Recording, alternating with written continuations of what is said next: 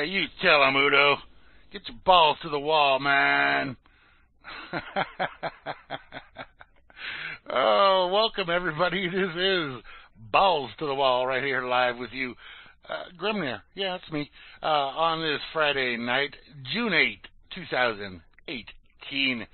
And we're ready to do some Balls to the Wall show. Moosegurl is up in the cities, St. Paul, Minneapolis there, with having a little graduation party for her twin boys that graduated from high school last Friday, one of those days.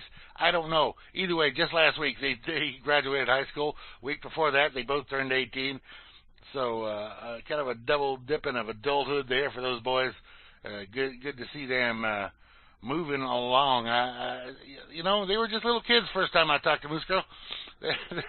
They were like 8 years old, I think, first time I talked to Moosegurl. They were just little brats running around in the background while she was trying to talk to me. Now they're larger brats, I guess. Whatever. They're young men at this point, with all the responsibilities that entails, and they'll be off to college soon enough. Anyway, she's up there with a party for them. And next week she'll be gone too, because she will be she'll be at home in Eau Claire, but there's a festival in Eau Claire called the Blue Ox Festival. Comes around annually, and she'll be attending the Blue Ox on Friday night next. So you'll have me again next week here. Balls to the Wall, Grimnir, on RealLibertyMedia.com and RLMRadio.xyz and any other place that we may be being broadcast. Easy for me to say, I know. Now earlier today, over there on one of our friendly networks, UCY.TV, they shut down. Anyway, it was Jules, the owner and operator there of UCY.TV. She performed her last show, her last regular for now show on UCY.TV, her before the first cup program that she did in the mornings. Now, from what I understand, she's going to at least take the summer off and then possibly, or probably maybe even, start back on Freeker coming in, September, October time frame after the summer is over. And she's still got some other shows to possibly close out over there on UCY. I know she said at the end of her broadcast today that Hal would still be live on Sunday. So there's that. I don't know what else there is going on with that over there, but sad to see, another voice of freedom fading away in that manner. But she has to do it for her own health reasons. She had a little medical issue going on, and so she needs to focus on herself to keep herself good and healthy and well.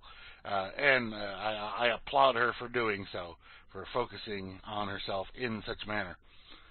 So, anyway, we may get a host or two, a radio show host, maybe more, I don't know, from UCY.TV.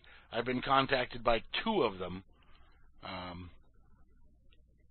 So we'll see if they come through or not. And if they are, I don't know if they're our kind of programs. I say our kind, as if you and I have the same kind of program. I don't know if they're my kind of programs, but if they want to stream here, I'll let them stream here. Whether or not you guys, anybody here listens, that's up to y'all. But if they're looking for a place, I'm happy to help them out there. Anyway, it's just a side show note. This is the first week that I am using strictly OBS to broadcast, rather than using Webcam Max and OBS, or prior to using OBS, when we were still on live stream, I used Webcam Max and the web broadcaster tool from Livestream, which was really a pig.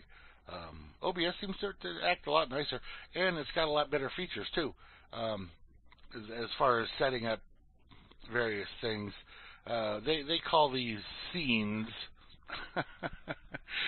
There's some different terminology going on there in OBS than there is in other programs, and I know that unless you're a broadcaster of video yourself, you say who cares? But if you ever want to, just remember OBS. It stands for Open Broadcast System. It's a cross-platform, free, open source program that you can download, and so definitely check that out.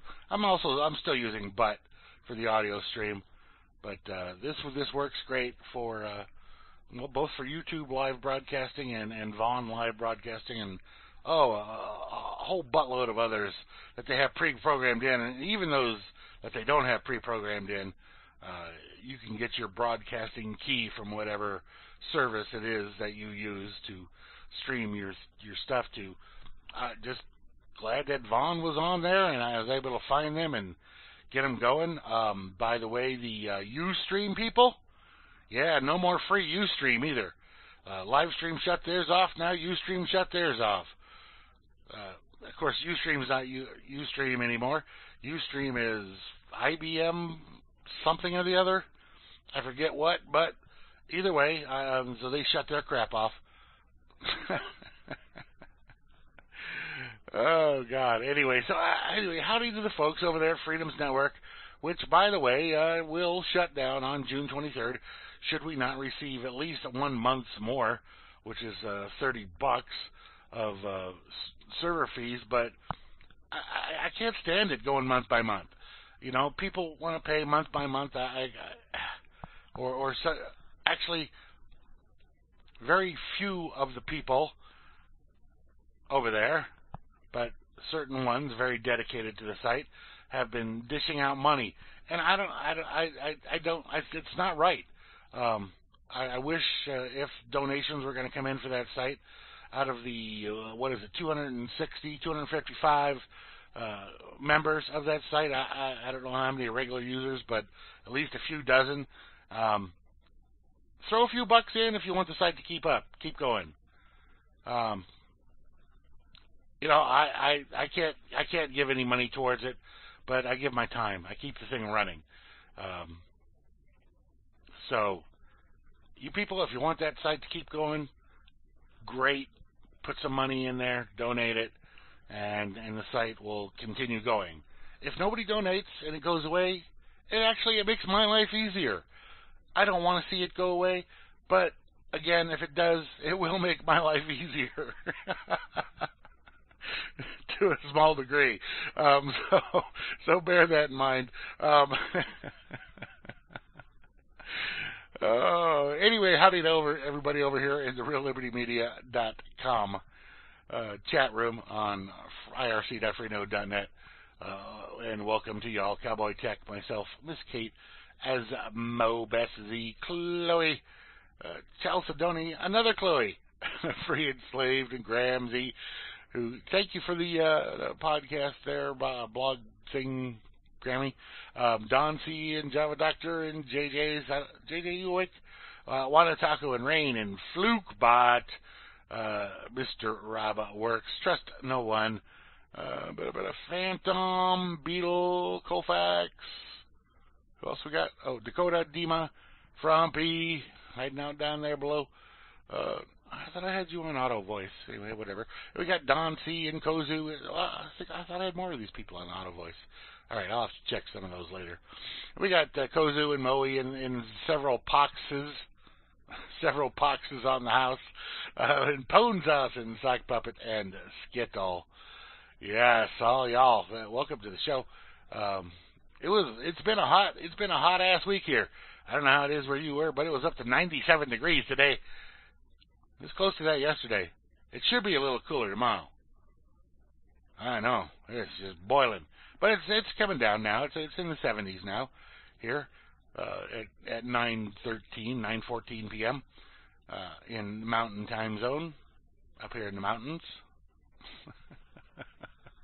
in the desert mountains.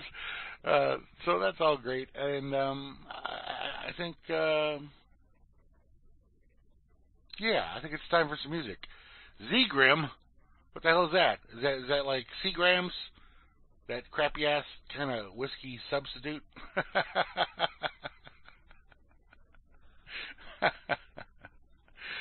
Oh man, I tell you.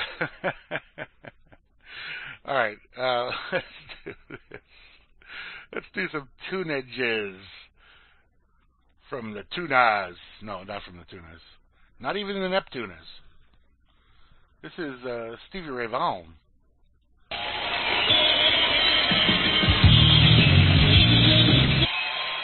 Earl Thomas, Eric Johnson. Come on, turn me on. Earl Thomas, Eric Johnson. Woo! Woo, indeed.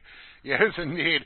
Eric Johnson, one of the G3 with Satriani and Vi. For any of you that have the G3 album from that particular one, anyway. So yeah, awesome cover there of All Along the Watchtower. More in the Hendrix style, obviously, than the Dylan style, but yeah, very nice. Before that, we had Pat Travers for Free Enslaved, I do believe, requested Boom Boom, Out Go the Lights, the studio version of that. You know, I don't know if I've heard the studio version of that before. Huh. Can't remember. I didn't have that album. I had the live one. What was that one called? Go For It or something like that? Anyway, we kicked it off there with a Miss Kate request, Stevie Ray Vaughan, and Jeff Healey doing Look at Little Sister. Yeah. Short version. Yeah, it was a shorter version. Yeah. It was good, though. No question about that. Oh, man. So, anyway, that's some good jammage right there for y'all.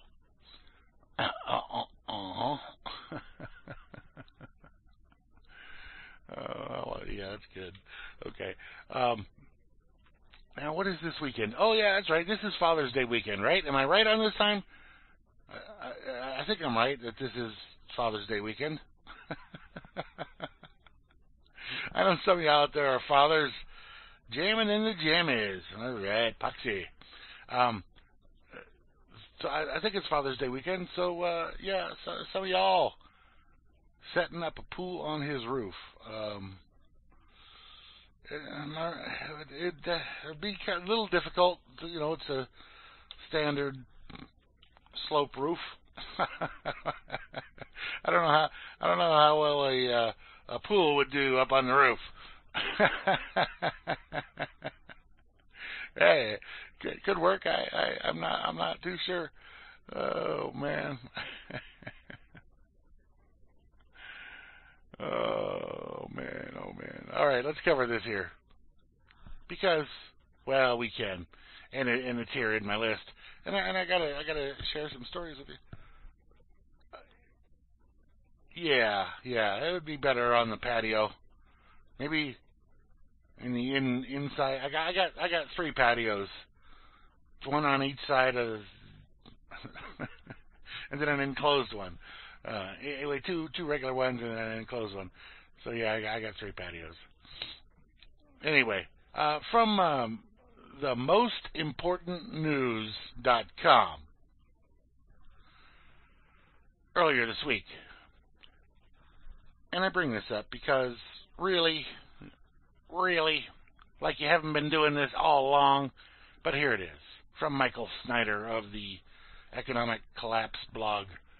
Anyway, the Department of Homeland Security plans to compile a list of all bloggers, journalists, and social media influencers.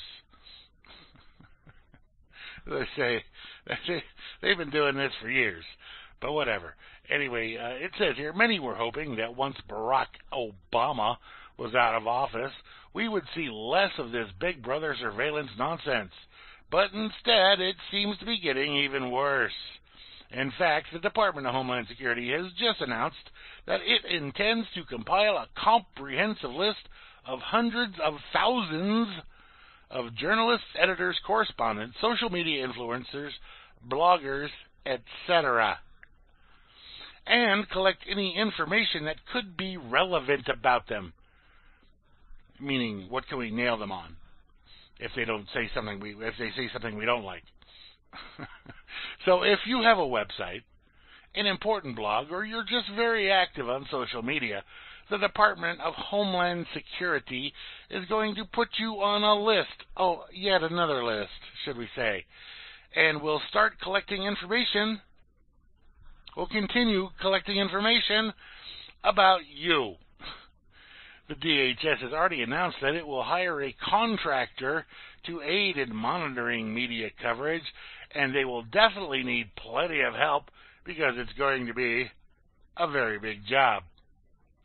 As part of its media monitoring,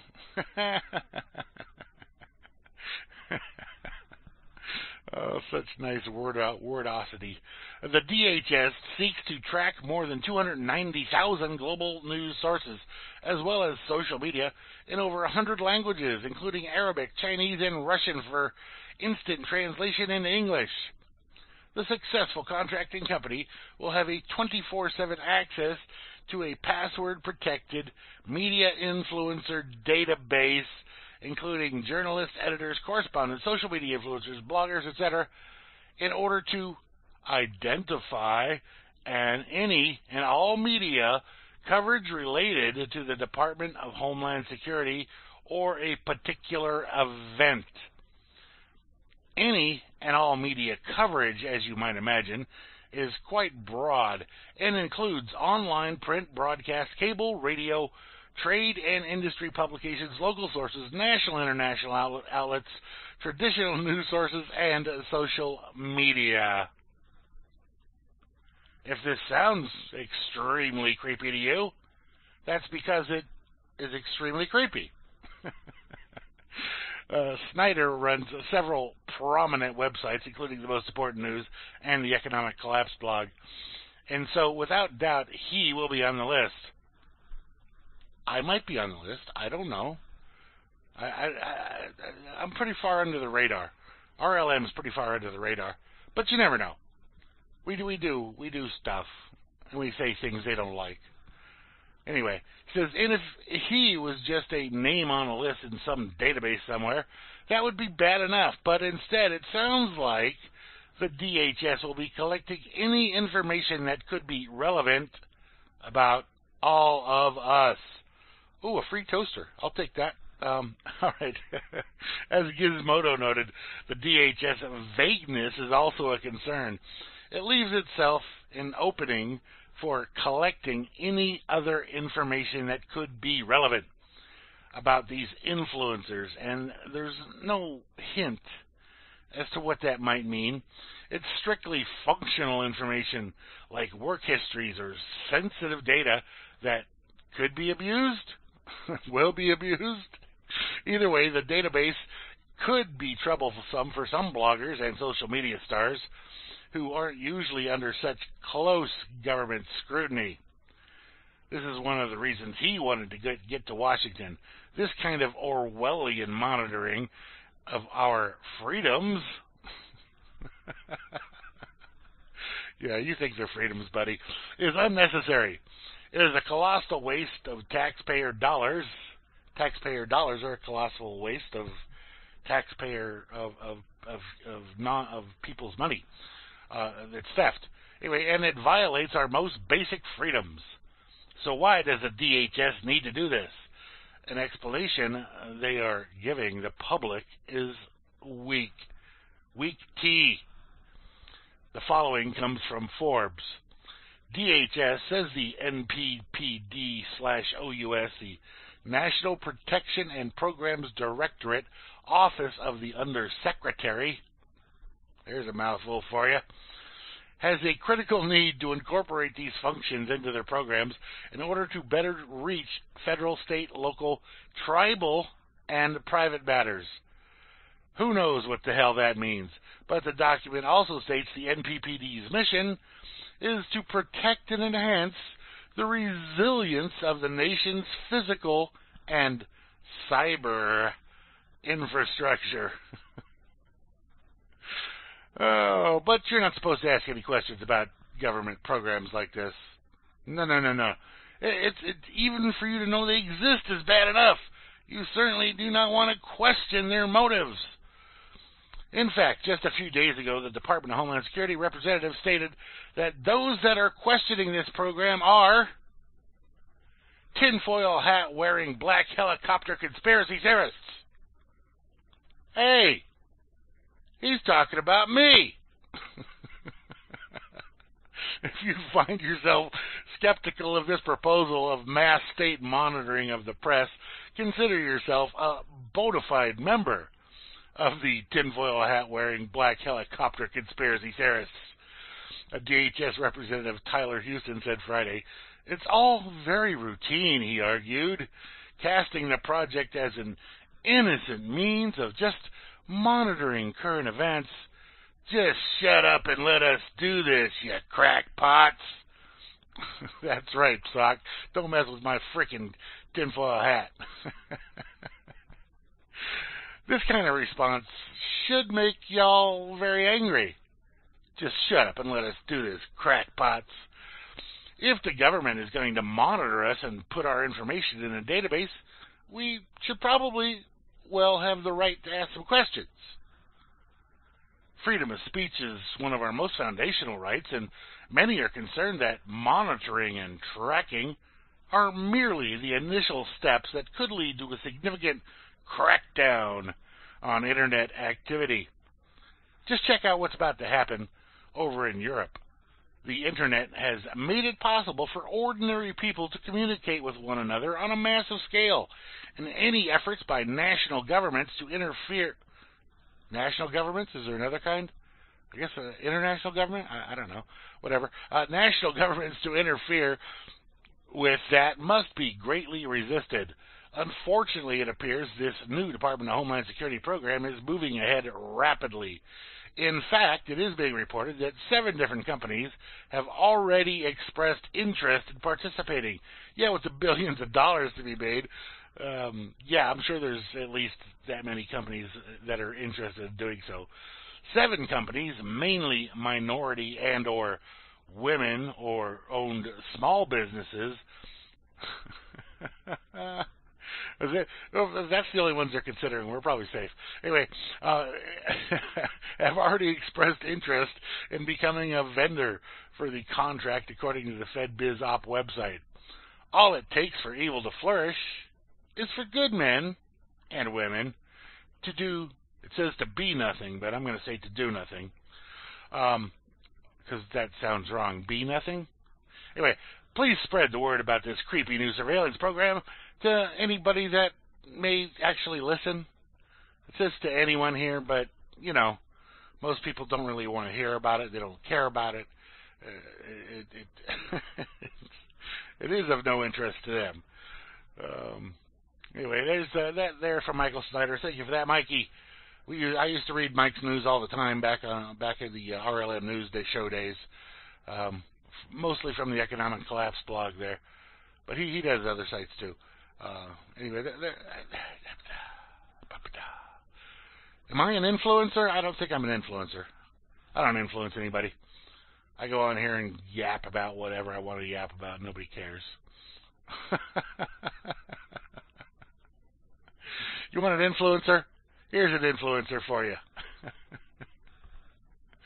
From the freethoughtproject.com. Council on Foreign Relations tells government that they have to use propaganda on Americans. Yes, that's what they said.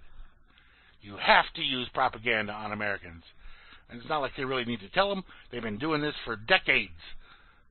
They've been using propaganda on y'all. But I guess they just wanted to back up that point, make a little emphasis there on that. This is a member of the CFR insisted that the U.S. government must use propaganda on its own citizens. The CFR delivered the Orwellian. Everybody's using that word, Orwellian.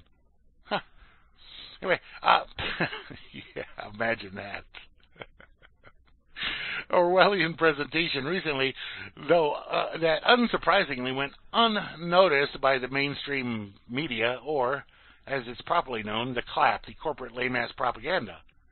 So the propagandists just kind of don't want to even bother telling you that they're propagandists, and they're made to use propaganda. They do it anyway because it works great for them, but they don't want to let you know that that's who they are and what they do. Anyway, they made this statement that went unnoticed by the CLAP, in which the CFR's Richard Stengel forwarded the notion that governments have to direct propaganda at their own domestic populations, meaning you're domesticated, you're trained animals. Yes. The Council is recognized as one of the United States' oldest and most establishment think tanks of the American power elite. Who wrote this article? Is there a name here? J. Simantopoulos? Sermopoulos? I can't say his name. Whatever, J somebody. JS. Yeah, so American power elite, it often sets the agenda of important policy questions, or as former senior editor at WAPO, Richard Harwood, stated in a column, the ruling class journalists approvingly described the Council as the nearest thing we have to a ruling establishment in the USOA. Yeah, Viva Chick Dick Cheney. Free. Harwood admiringly wrote, the membership of these journalists in the Council, however they may think of themselves, is an acknowledgement of their active and important role in public affairs and of their ascension into American ruling class. They have ascended. They do not merely analyze and interpret foreign policy for the U.S., they help make it. They are part of the establishment, whether they like it or not. Oh, they like it. They love it. Sharing most of its values and worldviews. CFR is a key cog in the hub of the Washington think tank promoting endless war. As former Army Major Todd Pierce described, think tanks act as primary provocateurs, using psychological suggestiveness to create a false narrative of danger from some unknown, unseen, foreign entity, with the objective being to create paranoia within the U.S. population that it is under imminent threat of attack or takeover at all times. In January 2018, WikiLeaks founder Julian Assange publicized the extensive sway the Council of Foreign Relations carried over the U.S. mass media. He was then silenced by tweeting a graphic created by Swiss Propaganda Research, SPR, a research and information project on geopolitical propaganda in Swiss media, which illustrated the heavy influence CFR exercises over the media narrative delivered to the American public, i.e., domestic propaganda. They've got the graphic here. I think some people shared this graphic here in the chat this week, showing you the top-down scenario from CFR through all of the little, what you think of as independent private media sources. Anyway, they got a link here to that graphic. The illustration of the Council's deeply entrenched media presence is based on the official membership rosters compiled by the SPR,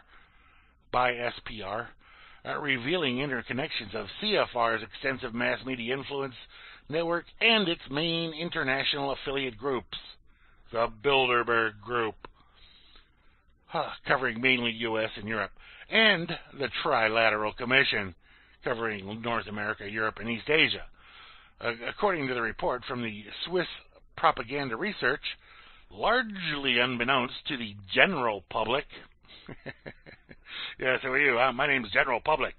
Anyway, many media executives and top journalists of almost all major U.S. news outlets have long been members of the influential CFR.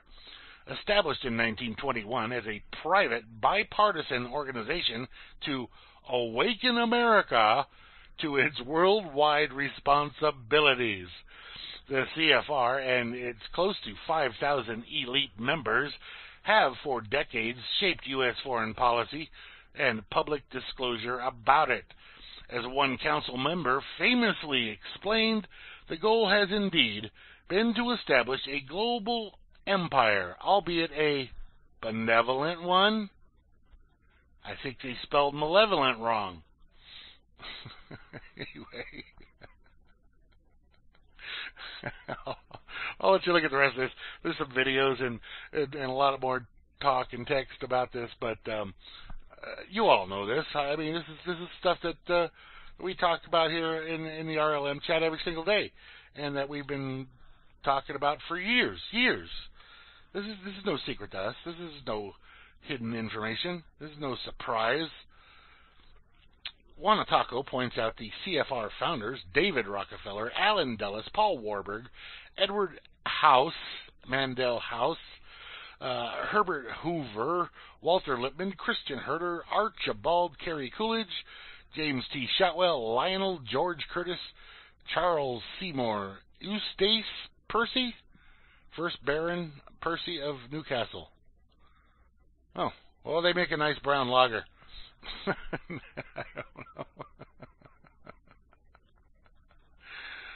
know. Free and Slave says, all you really need is a good CGI and you can control everything. Clinton Global Initiative of Fake News, 3D computer graphics used for creating scenes or special effects. Oh, it's really easy to fool the American people. It's really easy to fool the people of any country, really. I mean, it's not like this would be the first time this has been done, and it certainly won't be the last. Oh, by the way, I made a coin, a token, a crypto coin. I don't know what to do with it yet. I don't know how you distribute it. But via the HTML coin wallet, they let you create smart contracts which can be used to create tokens. A token is basically a subclass of a crypto coin. HTML coin is a crypto coin, and so creating the token below that is considered its own entity. And so I made one. It's called the RLM coin, and I made a amount of coins, or supply of coins, total supply of coins of 999,999. Just shy of 1 million. Now, I don't know what to do with it. I don't know how to make it. I mean, people have to mine these, I guess. I guess they have to mine them. I don't know, but I don't know how would they know that it even exists in order to mine it. And why would you spend money on it, or time on it, which energy is money, time. But I made this coin. I'll have to figure out how to use it. Real loose money coin. Yeah, good one, Sock. Good. Anyway, so somehow there must be a way to mine these coins, because when I first produced it, it created or it mined like 0.6 of a coin for me. So something is mining them.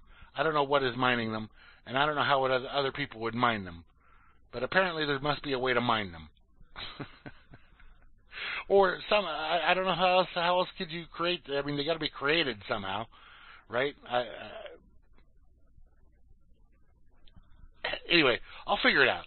Anyway, it's there. So it's something new for Real Liberty Media there, an RLM coin, and nose miner, yeah, digging for gold. All right, enough of that nonsense. Let's hear some more music. Buddy Guy has a brand new album coming out right now. Well, not right now. Just see if the release date's on here. June 15th, the new album will be out, and it's called The Blues is Alive and Well. That'll be the name of Buddy Guy's new album. So I found this track up here on the YouTubes called 9 Below Zero, which is off of his upcoming new album. And I decided I'm going to share it with y'all. It's no video. It's just audio. But here you go. Enjoy. Buddy Guy. Brand new.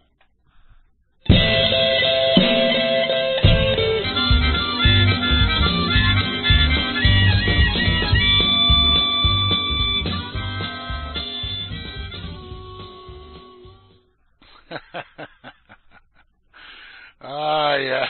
That's Weird Al Yankovic doing Bob is the name of that particular track. And before that was Bob Dylan doing the Subterranean Homesick Blues. And we kicked it off there with Buddy Guy and 9 Below Zero off of his upcoming album. Look for it. You will want to have it in your collection if you're a blueser. Any of you bluesers out there? All right. Anyway. I imagine there's some of you that are bluesers. I would think. Probably. Possibly. Maybe so. I don't know. Maybe so. I don't know.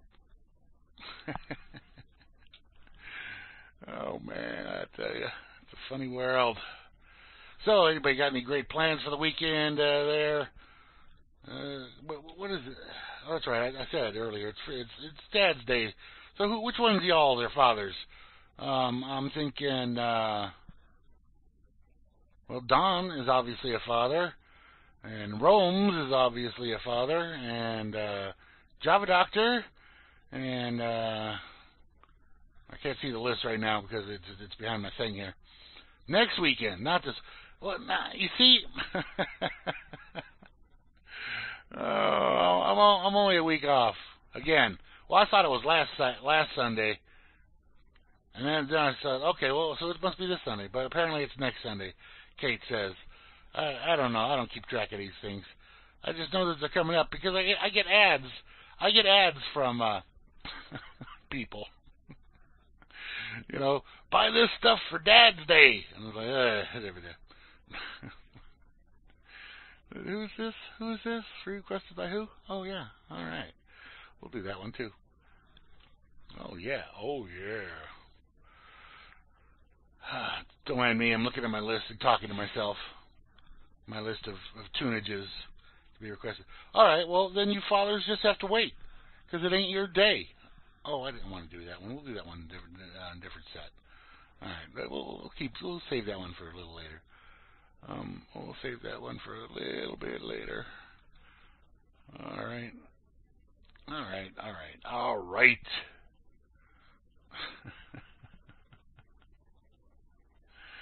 Oh man, I tell you, when you have the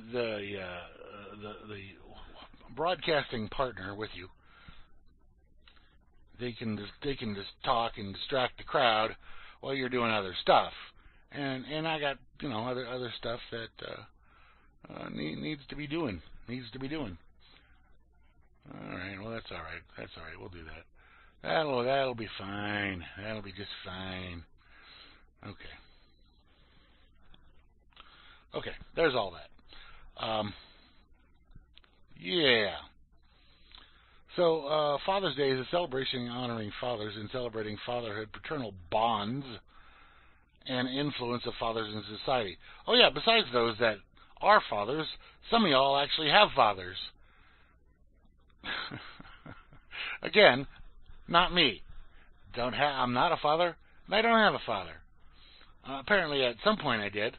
There was a donor of certain bodily fluid that allowed me to be produced. And apparently he was around when I was born, but not very long after that, he was no longer around. It's always the third Sunday of June. Okay. I'll not remember that next year.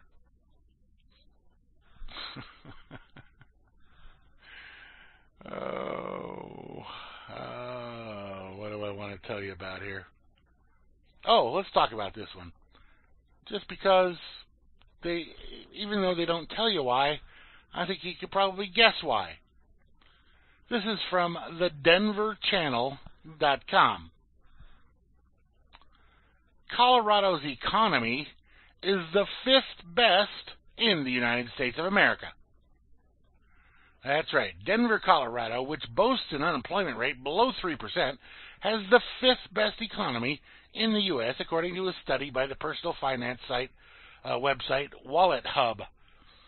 States were given a score based on 3 main categories: economic activity, economic health, and innovation potential.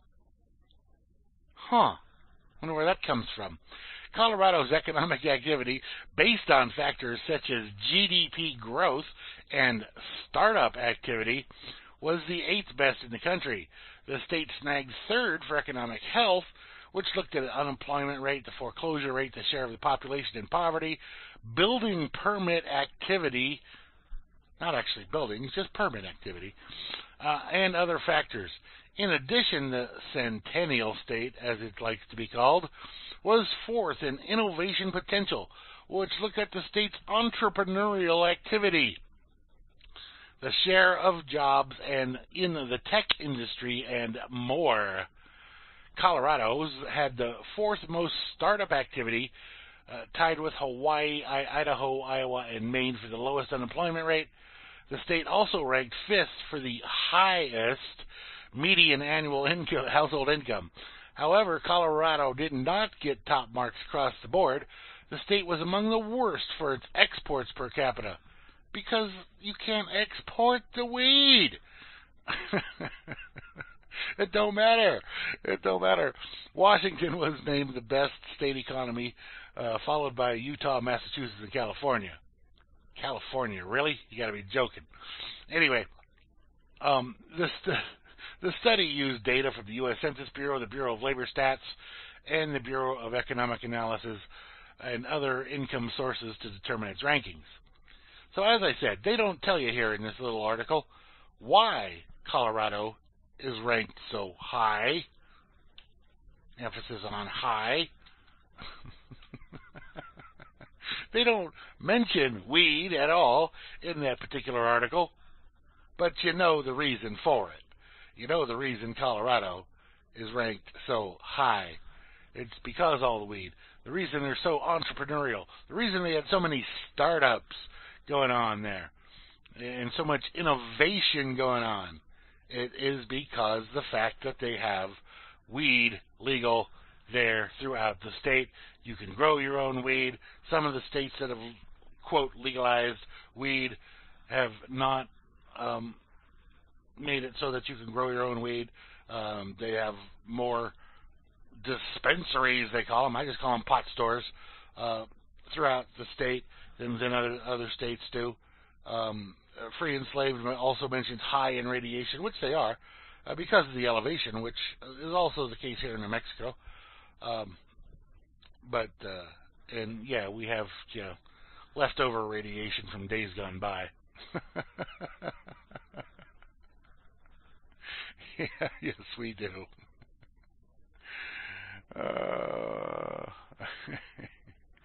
Anyway, so it's interesting, though, that they don't mention weed in there in that article. At least I thought it was kind of interesting that they just decided to leave that particular point out of the whole thing.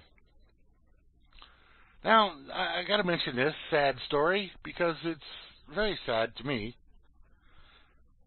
And whether it'll affect me greatly or not remains to be seen. I don't think it will, because I think the smart people that use this particular site will just be creating something new and causing Microsoft to take a bath on their purchase. However, oh yeah, Reefer Madness is doing an awesome job there. No question, Sock Puppet. Anyway, so this from earlier this week, this is on Reuters, hemorrhoiders.com. Microsoft to take on Amazon with a $7.5 billion GitHub deal. Microsoft Corporation said on Monday it would buy privately held coding website GitHub for $7.5 billion in all-stock deal to beef up its cloud computing business and challenge market leader Amazon. The deal is a big bet on Azure, which I don't know if any of you have touched any Azure stuff yet or not, but not impressed. I am not impressed. Again, it's a Microsoft product, so what do you expect? Anyway, the company's fast-growing cloud business, fast-growing as it's forced, as other Microsoft projects are forced upon their customers. That's how Microsoft gets market share. They force their products down your throat. Go and try and buy a new PC that doesn't have Windows built into it, installed on it.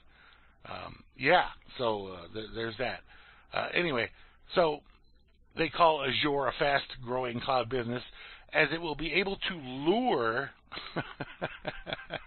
more code developers who use GitHub and drive more business to Microsoft. As I said, I'm fairly positive that GitHub, most of the users of GitHub are not going to want to stick around and deal with Microsoft's tricky actions that they always do. They'll just have another site. It'll just be another site. Yeah, but this is from earlier this week. This was on Monday, I think this article came out. Yeah, June 4th, which was Monday, yeah. So at that point, the deal was still going through. Anyway, by pulling off its largest acquisition since the $26 billion acquisition of LinkedIn, which was also a bust, by the way, Microsoft gets a platform of universally known by developers. GitHub calls itself the world's largest code host, with more than 28 million developers using its platform. And let me just say, you're dealing with developers here.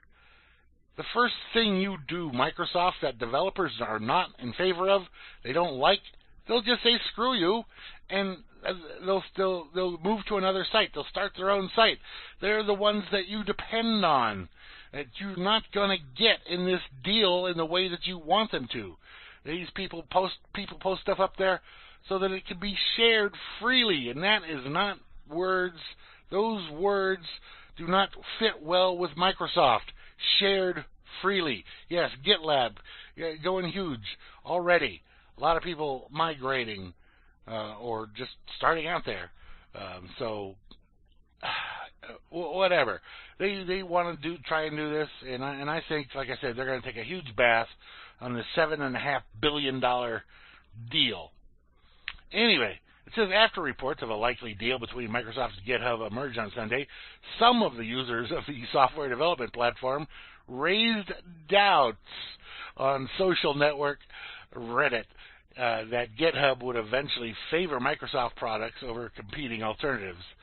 Duh! But Chief Executive Officer Satya Nadella downplayed those concerns by saying on a conference call that GitHub will continue to be an open platform that works with all public clouds. He said Microsoft will use GitHub to promote company's own developer tools and use its sales team to speed up sales team. See, they're already into that. Sales team to speed up adoption of GitHub by its big business customers. And it's possible the big business customers will flock to GitHub. But they're just a tiny portion of the overall user base there. So, and you probably already have all of their stuff in your Azure anyhow. The deal reflects the company's ongoing pivot to open source software. Has anybody else noticed a open source pivot by Microsoft? And seeks to further broaden its large and growing development community, Moody's analyst, another big money guy, said.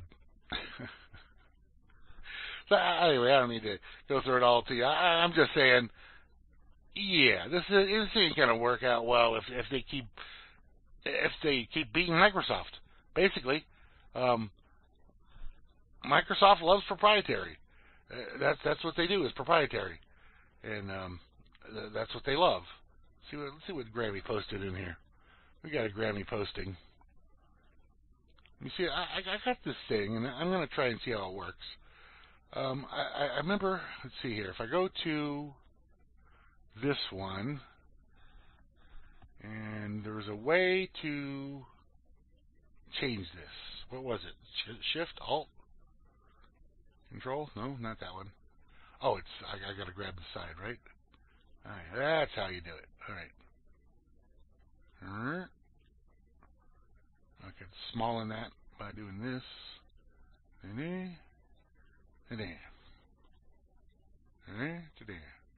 All right, that's how you do it. I'm still learning OBS to some degree. Anyway, she posted up this picture of a hand with a barcode on it that says slave. The government claims the right to tax you. The government claims the right to write rules for you to obey. The government claims the right to punish you for disobedience. In short, the government claims ownership of you.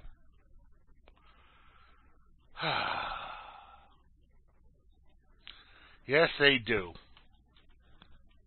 That's what they claim.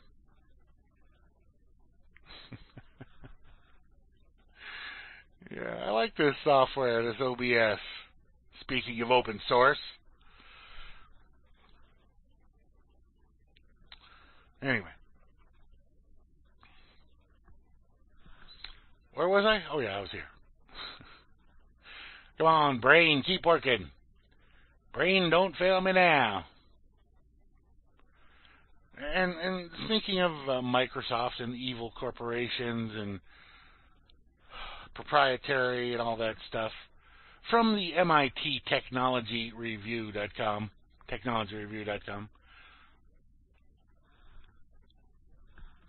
the secret to stopping the robot apocalypse. Popcorn. Butter. Yes, Grammy, I'm having a Grammy moment. And the other title for it is Humans Are... What? Oh, here it is.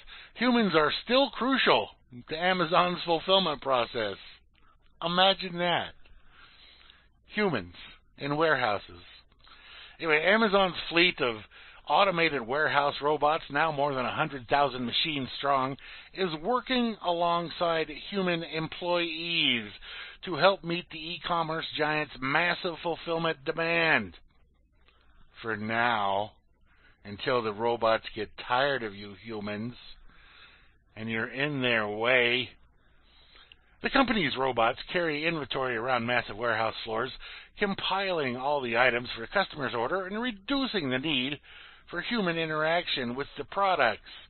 But their chief technologist of Amazon Robotics, Ty Brady, insists that these robots are enhancing human efficiencies rather than eliminating warehouse jobs. Amazon has been going full steam ahead when it comes to hiring and now employs over 500,000 people. Brady views the robots as necessary to this growth. When there are tens of thousands of orders going on simultaneously, you are getting beyond what a human can do, he told the audience of the MIT Technology Review and First EM Tech Next conference today. Humans still provide necessary skills. Well, that's a relief. And fulfillment in the fulfillment process, like dexterity, adaptiveness, and plain old common sense. For example, when some popcorn butter accidentally fell off a pod in a fulfillment center, it got squished, creating a big buttery mess in the middle of the floor. The curious robots didn't know how to handle the situation, but wanted to go check it out. The robots were driving through it, and they'd slip and get it in the encoder, says Brady. Even if they haven't caused layoffs, For Amazon workers, the company's high-efficiency automated fulfillment efforts have contributed to massive retail job losses, which are disproportionately affecting women. Its cashierless stores have also the potential to reshape retail employment. They don't go through and tell you what happened with that butter that fell off the floor or off the shelf onto the floor. But you got to imagine that's the part that they think humans need to do. Mop up the messes. We need janitors, human janitors.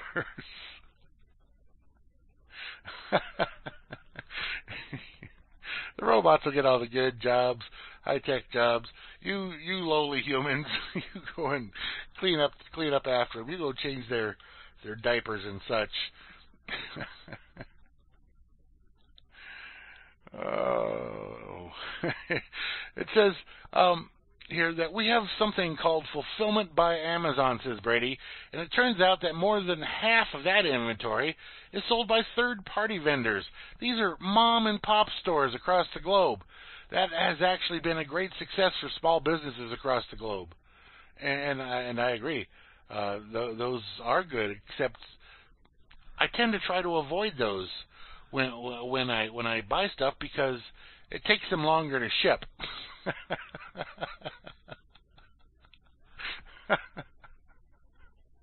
Which I know that's a bad thing, right? I should be looking for the third-party vendors to buy from, but like I said, they're not always covered by Prime shipping, and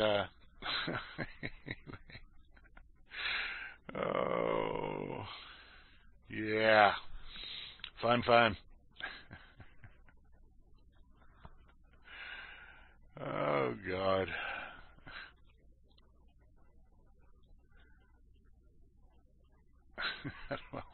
I'll save that one for next time. Oh, I should have talked about this one when I was talking about the other one. It's basically the same story. But, we sad folk now. Oh. Bitcoin developers sad as Microsoft acquires GitHub. This is on cryptonewmedia.com. .press, excuse me. American software program. What? American software program big? Microsoft? That doesn't even make any sense. Anyway, has finalized the deal to amass GitHub, a code internet. This must not have been written in English. I don't know. A code internet hosting program for $7.5 billion in firm stock. The official disclosure was made June 4th, virtually a complete week after rumors surrounding the acquisition spread like wildfire. Since GitHub hosts the underlying code of all kinds of open, insider, and proprietary software programs, many developers together were enraged on Bitcoin. I don't know, Free, but somebody doing the ESL class maybe wrote this. We're enraged on Bitcoin. Anyway, have been lower than enthusiastic over Microsoft shopping for the corporate. As an organization providing many services and providers, a lot of Microsoft's current and previous choices have been considerably controversial within the case of the home Windows 10 working system. What? Within the current and what? Within the case of the home Windows 10 working system, for instance, the corporate's repute. I can't read this. I read it when I was reading it to myself. It read fine, but reading it out loud, it just doesn't track too well. You can get around all that reading it inside your head. But anyway, Bitcoin and crypto coin developers that post their code up on GitHub are not happy about Microsoft doing what they've done, as you can imagine. a lot of developers. It's just not, like I said, it's just not going to work out well for Microsoft. So there's that. All right, we're going to hear some more music right now. I'm going to take you way back to 1968. Yeah, Bitcoin's doing all right. Well, it could be worse. Yeah, it could be a lot better, that's for sure. But yeah, they're doing all right.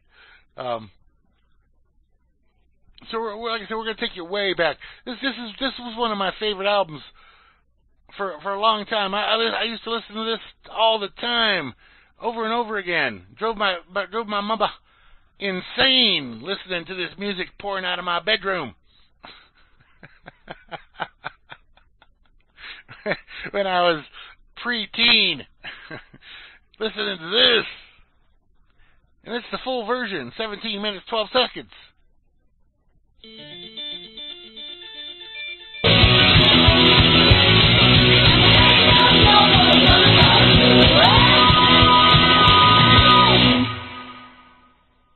Oh, yeah, Joan Jett. Love her.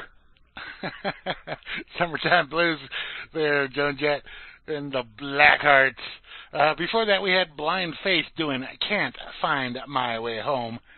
And we kicked it off with Iron Butterfly in a Gata Davida, or, if you prefer, in the Garden of Eden, with the video showing kind of the whole Adam and Eve story there, raising up from the dust and doing things, eating the apple and from the tree of knowledge, and then becoming embarrassed that they were naked. And then all the hell that brought on. Yeah, as Hansel, who just arrived, pointed out, you're playing a very biblical song there. Yes, indeed, in a Gata Davida.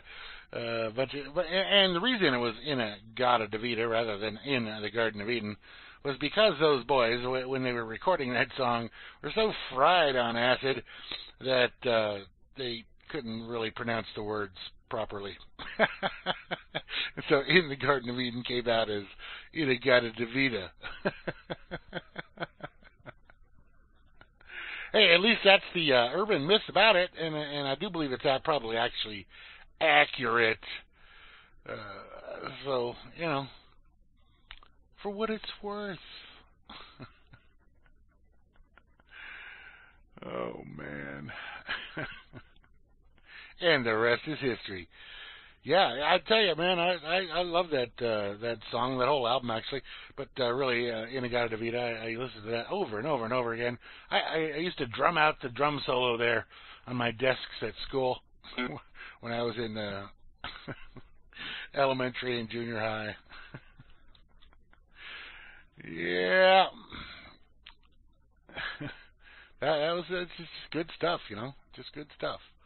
I don't know what else you could say.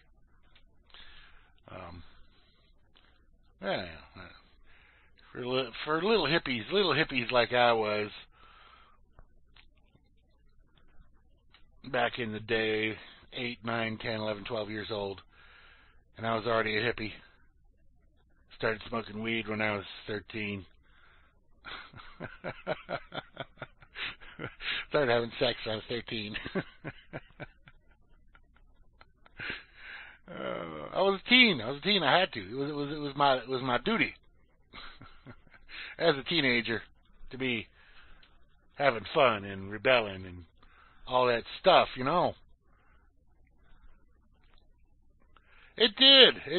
And the cool thing, and I think I've told this story here before on Freaker's Ball, that the Mormons out there in Utah, they got me started on the weed. Yep, them boys, them damn old farm boys in Utah got me started on the weed.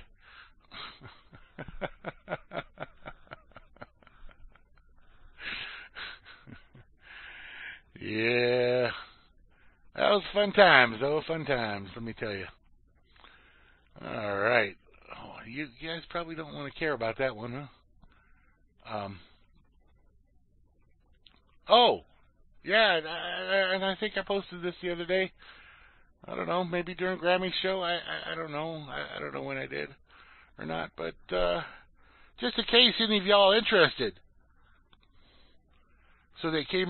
No. I was up in Utah, central Utah, working on this ranch up there, and at this one point, and I didn't normally work with these guys, these two particular guys, but at this one point there was a big job to do up on the mountain where they had this cabin up there, and they had kind of a little off-site ranching area.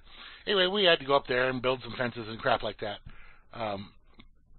So it's just me and there's one other guy around my age, and these two older guys. They were in their 20s, up there at the cabin. And so, nighttime rolls around. You're there in the cabin because you got to work up there for a few days, and and the guy pulls out this bag of stuff, this green stuff.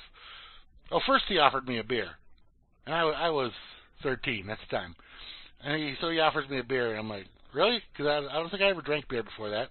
Anyway, I tried, and it was terrible beer. It was probably Coors or something like that. I don't know. Station wagons? Well, I had a station wagon, but not at that point. Later on. Anyway, don't get confused on station wagons. No, pickup trucks. Pickup trucks were involved. No, certainly not. None of that. Anyway, so they pull out the beer, because they're just partying dudes, like I said, early 20s guys, and they pull out the beer, and they give me and this other guy a beer, and I'm drinking. It's like, ugh, that was kind of a little bit nasty there. Anyway, so then they pull out this bag of spaggy stuff, and it's weed, and he's, hey, you ever try this, California boy? That's what they called me, California boy. I was a hippie from California. I had long hair. I'm not there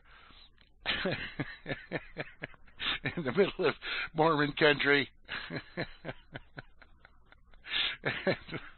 Anyway, so they thought I figured I was a damn California hippie, and I'd probably done all this stuff anyway. But I hadn't, I was just a kid. Anyway, so then we smoked this weed, and I believe I got high. I'm not positive on that. It could have been the beer. I don't know. It was stuff they grew up on the mountain.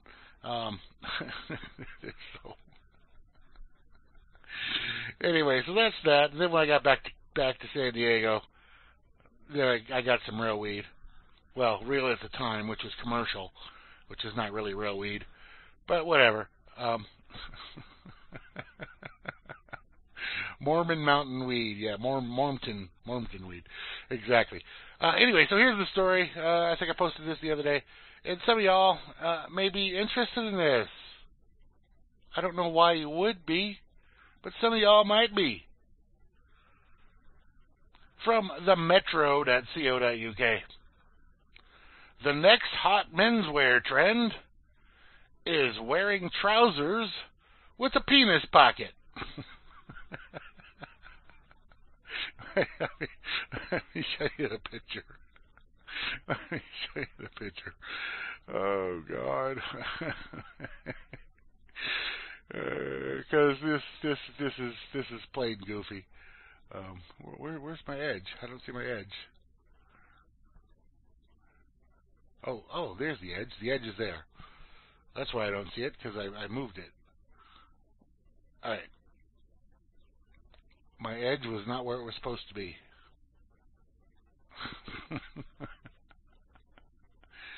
In case y'all might want to be looking to make a fashion statement,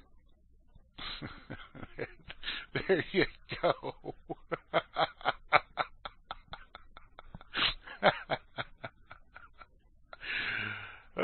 Balls to the wall, they say. Balls to the pants. All right. Says, don't worry about people. Don't worry. People who have penises, you aren't being left out of all the ridiculous fashion going down. The next hot trend is another take on trousers. This item of clothing that's been the most messed with, this year, from extreme cutouts and bum flashing rips. Rather than taking a distressed denim to new heights, these trousers are all in all pretty complete. Your bum isn't on show. There are no giant slashes that they do indeed to function as trousers should. There's just one strange thing about them. They have a pocket directly over the penis area. Not a subtle pocket. We had a contrast pocket, seemingly designed to draw everybody's eye to your penis, to your crotch. The patch does indeed function as a pocket, but we're not sure what you might actually want to put in that pocket. Keys, wallet, phone, they'd all create bumpy appearance. Maybe you want to carry your sausage. Carry your sausage around in your pockets.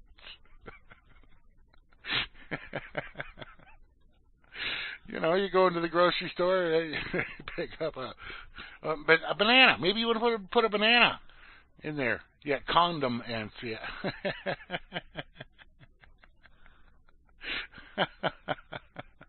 Nice one, Grams.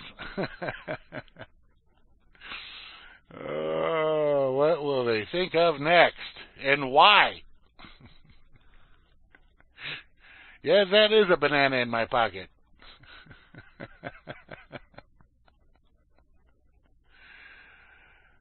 Oh.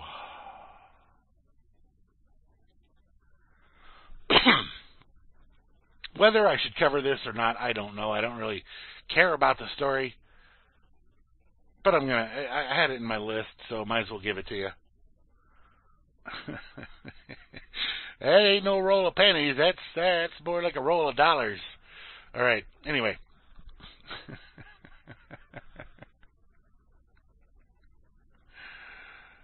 Uncomfortable Starbucks employee respond to becoming the world's biggest public toilet. Starbucks employees are bristling after being forced to sit through an entire day of training on racial bias last Tuesday, following an April incident in which a Philadelphia manager called the police on a pair of black men who were sitting in the store without having purchased anything, which sparked a nationwide protest and culminated with Starbucks becoming America's largest public toilet. I feel bad for the people working there. I don't know. Well, of course, they work at Starbucks, whatever. Anyway, in order to atone for the now fired manager's poor judgment, Starbucks rolled out a new inclusiveness policy, shuttering 8,000 locations for a day of color brave training,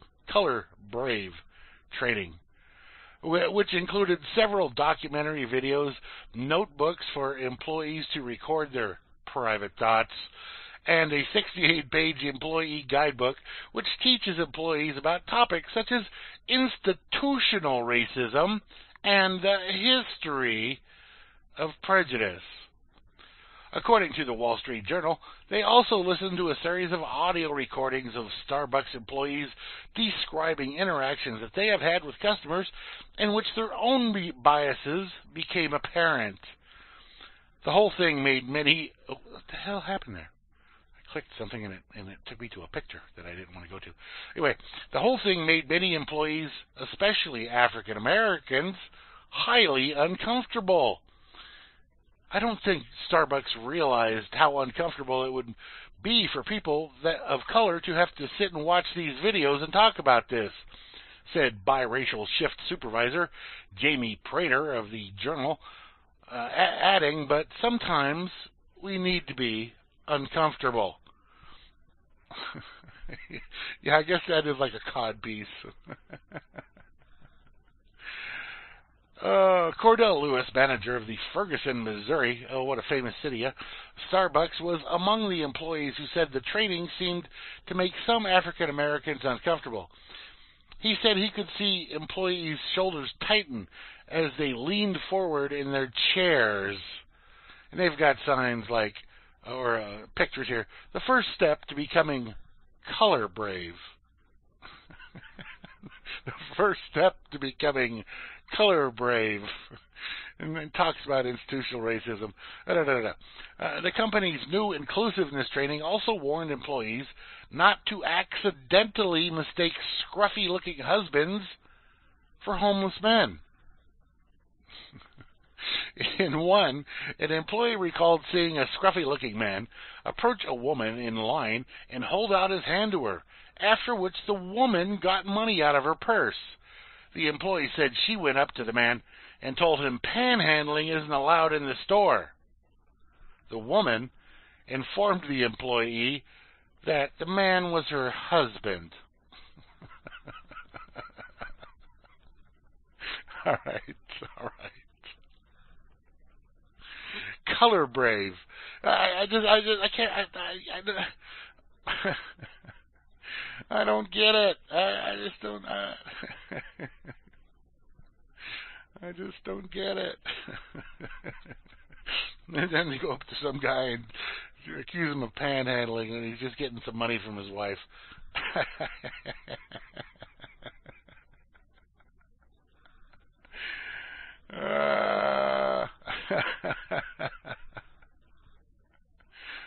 Yeah.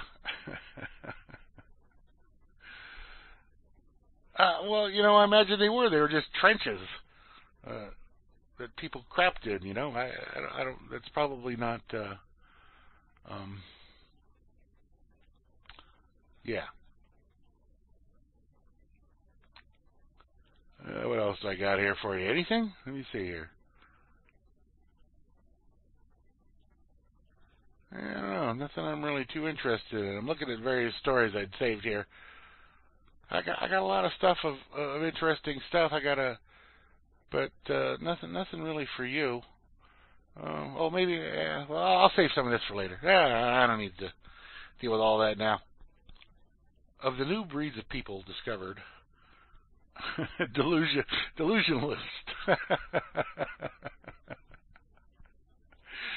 Yeah, I think there's more of those than anything at this point in time.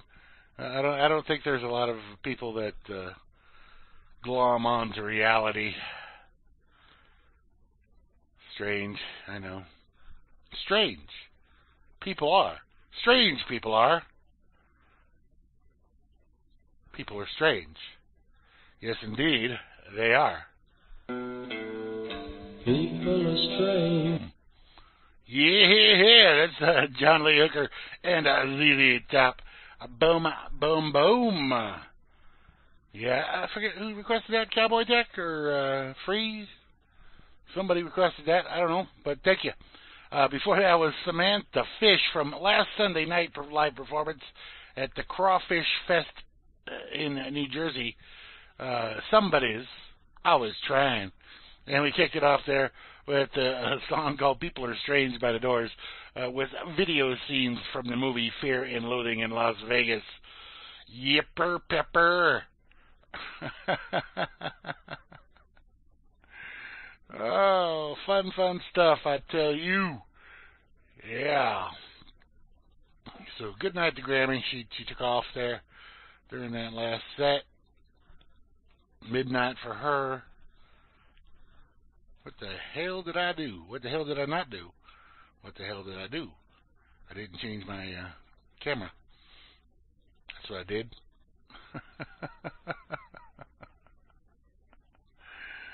Oh, this program, OBS, can kind of make it seem like I'm almost professional, but you just can't get past my own deficiencies there. Forgetting to do shit. I tell you one thing or two. Oh, look at that. Look at that. Look at there. Is that what I want? No, that's not what I want. We'll save that for next week. All right. Well, we got some more here. Oh, man. I hope it cools down a little more this weekend. It's supposed to, I think they said a high of 90 tomorrow or 88 or something like that. But regardless of that, that's still plenty warm. But I need to get some yard work done, and I hate doing it when it's that hot out there. I guess I'll be happy it's not 100.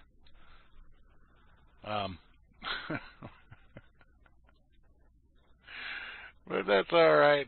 We do what we do. We'll do what we have to do.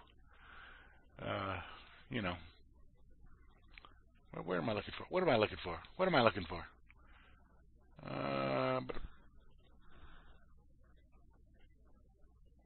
No, not that. Where is it? I know it's in my list here. Oh, there we go. Okay. Yeah, but I got a lot of, the weeds be growing, and during this heat here. So I gotta get out there. 11, 15, 17. All right, 17. All right, we got that. 43. Okay, great. So, do I have anything other stories for you? Yeah, I'm going to go ahead and mention this, just because it is that day. Well, at least it's still that day for me. It's probably not that day for some of y'all.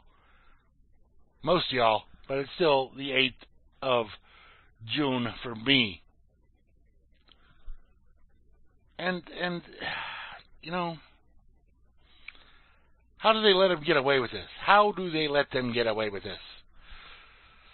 Or how did they? And how do they continue to let them get away with the atrocities they commit? 50 years ago, today, the NSA still keeping details of Israel's attack on the USS Liberty a secret. They're still keeping it a secret that Israel torpedoed the unarmed USS Liberty 50 years ago today. The torpedo tore through the side of the unarmed American naval vessel, USS Liberty. And I have to mention that Liberty, it's real Liberty media. We got to talk about Liberty. Although I doubt that ship had much to do with actual liberty. Anyway, approximately a dozen miles off the Sinai coast, the ship, whose crew was under command of the National Security Agency, was intercepting communications at the height of the Six-Day War, when it came under direct Israeli aerial and naval assault. Reverberations from the torpedo blast sent crewman Ernie Gallo flying across the... not those kind of weeds, Hansel. Reverberations from the torpedo blast sent crewman Ernie Gallo flying across the radio research room where he was stationed. Gallo, a communications technician aboard the Liberty, found himself and his fellow shipmates in the midst of an attack that would leave 34 Americans dead and 171 wounded. This week marks the 50th anniversary of the assault on the USS Liberty, and though it was among the worst attacks in the history of the non-combatant U.S. naval vessel, the tragedy remains shrouded in secrecy. The question of if and when Israeli forces became aware that they were killing Americans have proved a point of particular contention in the on-again, off-again public debate that has simmered for the last half a century. They knew before. They knew before they attacked who they were attacking. Don't be anybody trying to fool you on that. The Navy Court of Inquiry's investigation proceedings following the incident were held in closed sessions, and the survivors who had been on board received gag orders forbidding them to ever talk about what they had endured that day. Now, half a century later, The Intercept, which is where this is posted, theintercept.com, The Intercept is publishing 2 classified documents provided in the cache of files leaked. Where my thing moved on me. Where'd it go? I lost my spot, and I'm lost here. All right, where? That day. Okay, oh, there it is. Okay, cache of files leaked by NSA whistleblower Edward Snowden related to the attack and its aftermath. They reveal previously unknown involvement by the Government Communications Headquarters, the UK Signals Intelligence Agency. Internal NSA communications that seem to bolster a signals intelligence analyst account of the incident, which framed it as an accident, as well as Hebrew transliteration systems unique to the NSA that was in use at least as recently as 2006. The first document, formally unreleased, NSA Classification Guide, details which elements of the incident the agency still regarded as secret in 2006. The second lists a series of unauthorized signals, intelligence disclosures that have a detrimental effect on our ability to produce the intelligence against terrorist targets and other targets of national concern. Remarkably, information relevant to the attack on the Liberty falls within the higher secret category. Though neither document reveals conclusive information about the causes of the assault, both highlight the time at the time of their publication, approximately 4 decades after the incident, the NSA was determined to keep even seemingly minor details about the attack classified. The agency declined to comment for this article. Imagine that. The classification guide, dated November 8, 2006, indicates previously unknown GCHQ, that's a British intelligence agency, involvement in the ship's intelligence gathering. The specifics of this involvement remain classified, and it is therefore unclear if involvement was of material nature on board the ship or through other means. GCHQ also declined to comment. The guide also reveals NSA's own classified Hebrew transliteration system, the existence of which underlines the agency has historically counted Israel as an intelligence target, even though the nation acted as a key partner in the signals collection. The inherent tension in the U.S.-Israeli relationship was also manifest on the Liberty, where the Hebrew translators brought aboard the ship were referred to as special Arabic linguists, according to the journalist James Bamford, in order to conceal the surveillance of Israeli communications. The Six-Day War between Israel and its neighbors Jordan, Syria, and Egypt was a conflict that the United States chose to stay out of, at least on the surface, despite Israel's entreaties for military support. Egypt and Syria were Soviet allies at odds with American-aligned Israel. The local conflict could have easily turned into a direct conflict between the superpowers, which neither the U.S. nor the USSR at that point in time wanted. The countries directly involved were left to fend for themselves in what proved to be an overwhelming military and territorial victory for Israel, using American weapons, of course. One that doubled the fledgling country's size in less than a week. They stole a bunch of land. Though the United States refused to intervene on behalf of its ally, it was nevertheless eavesdropping on the Israeli military communications during the war. There, according to Bamford, lies the rub. Over the course of Israel's remarkable territorial acquisition and the military victory, it's allegedly committed a war crime by slaughtering Egyptian prisoners of war in the city of El Arish in the northern Sinai. And they continue committing war crimes to this day, unhindered. Bamford argued in his 2001 book, Body of Secrets, that the USS Liberty's proximity to the Sinai and its ability to intercept Israel's motives and activities during the Six-Day War might have prompted Israel to attack on the vessel. Might have. Using American weapons. Other national security experts, including Steve Aftergood of the Federation of American Scientists, disputed Bamford's analysis. However, according to Aftergood, who directs the FAS project on government secrecy, and the killing of Egyptian POWs never happened. There appears to be no verifiable evidence that such a massacre ever took place, and Bamford's description of the events at El Arish does not hold up. Aftergood wrote in the 2001 publication, The Body of Secrets, here's the thing.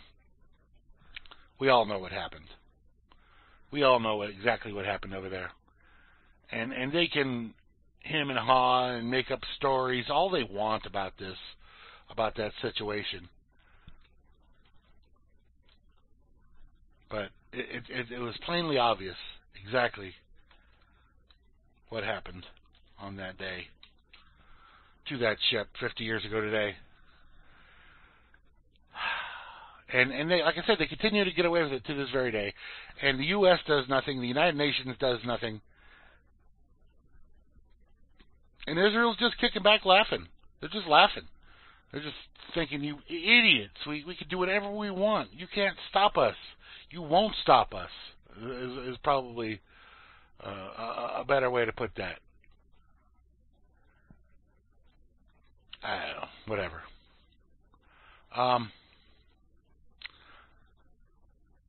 Yeah. All right. I think I'll finish with this story here. Just because it made me laugh. Should it have made me laugh? I don't know, but it did make me laugh. And and maybe I'm a twisted motherfucker. Okay, more than maybe. But here it is for you. From Reductress.com. Yay! This millennial got hit by a city bus and can finally pay off her student loans. Let that be a lesson to the rest of y'all millennials out there that have racked up big amounts of student debt, student loan debt. Yeah, go out there and get hit by a bus. The city or the government, whatever, will pay. The rest of your taxpayers will pay your debt. Well, they'll give you a bunch of money anyway, whatever you happen to do with it. So getting hit by a city bus would be a tragedy for most people, but for Sophie Kraft, it was an opportunity to pay off the monstrous amount of debt she had accumulated in school. In an exciting turn of events, Sophie sustained 6 severe injuries that allowed her to sue the city and use the settlement to pay off her student loans. Yay!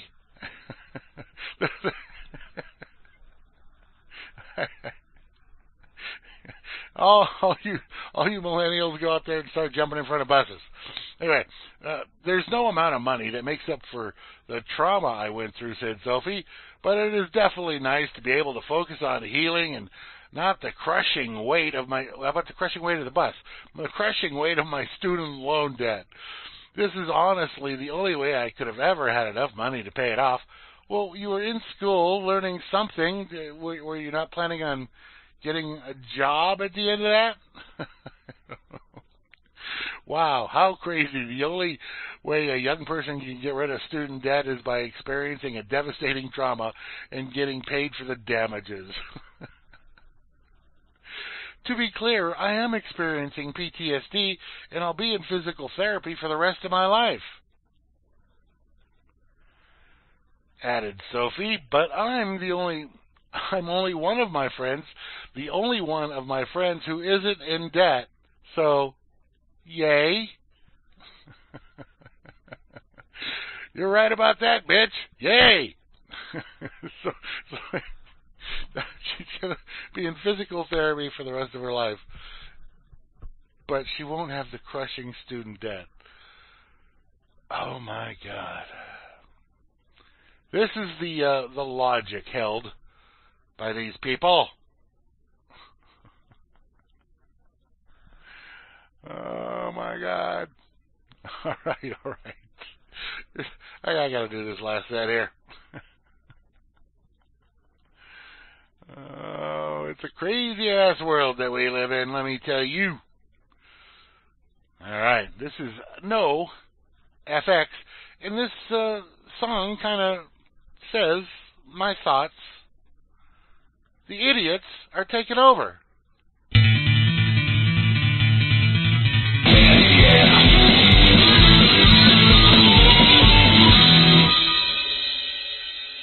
Black Betty, yeah.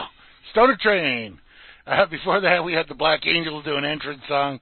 The movie, the Doors doing Roadhouse Blues to scenes from the movie Vanishing Point.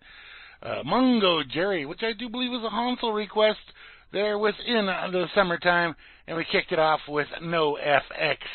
The idiots are taking over, have taken over already.